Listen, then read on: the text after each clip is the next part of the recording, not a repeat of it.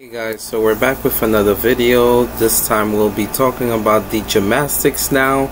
Now this is going to be Simone Biles inspiring to cover the all-around floors, breaking her record, making her have the 6th gold.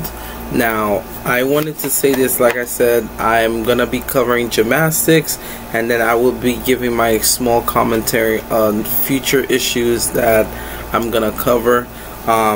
So once we're done with gymnastics, I will be explaining what the next phase of the channel is going to be, and then we will start jumping into track and field. So I'm changing some things up, and then we'll go back and watch some of the other things. Now I'm not following the Olympic schedule in a way where it's like day 1, day 2. I tried to do that, but due to the fact that the Olympic scheduling is kind of a rough patch right now, when it tends to like covering things, it's easier to like dissect what should be covered and what should not. So without further ado, Simone Biles, and let's see what she's got. Alright guys, let's go.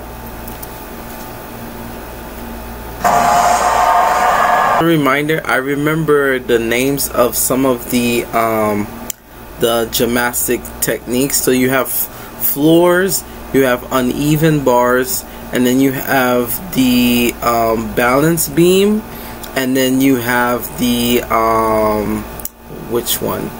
I think is it tumbling or the pint? Whichever one. I think I remember some of the names. Well, let me just say this. Simone Biles is one of the greatest of all time, and everybody knows that. But what makes her so good is what she did in Tokyo. To me, showed why she belongs in the medal stands all the time, because mental health is such an important thing for athletes, and that when you're an athlete that's able to recognize things like that, and you're able to step back to analyze yourself, I consider you such a great athlete, because you forget what the naysayers had to say, and then you focus on what was important. And look at it now, she's back and she's stronger than ever. So guys, I love her bubbly personality. Like I said, this was an amazing floor routine. Like I said, we're gonna jump into Suni Lee as well as Jordan Childs. Like I said, we're making sure to cover the gymnastics.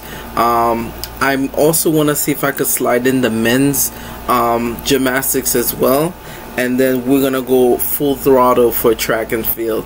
Like I said, there will be other videos that I'm gonna be uploading.